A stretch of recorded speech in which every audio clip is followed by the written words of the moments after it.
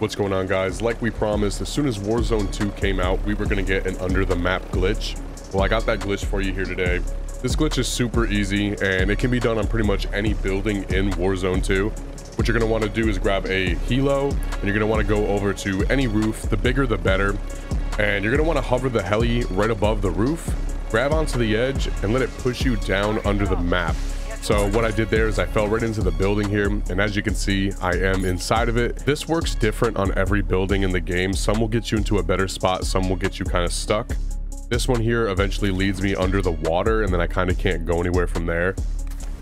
It's super crazy. We have under the map glitches day one Warzone. This glitch is pretty easy, and all you'll have to do is just grab that heli and let it push you under the map after you hang on the side of it. If you guys liked what you see here, go ahead, hit that subscribe button, hit that like, follow me, check all the socials, and we're gonna keep rocking with the glitches on Warzone 2.